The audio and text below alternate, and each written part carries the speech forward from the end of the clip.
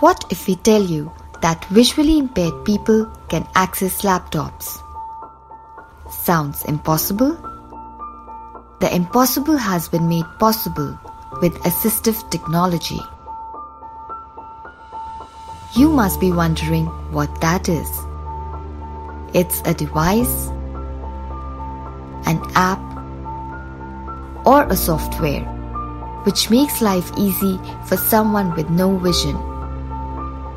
Screen reading software like NVDA and JAWS read out all that is on display, enabling blind people to use computers through an audio input.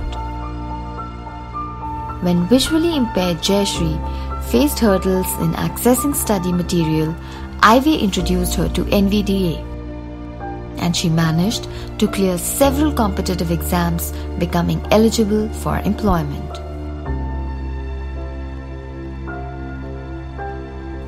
You can read her full story on our website www.ivy.org.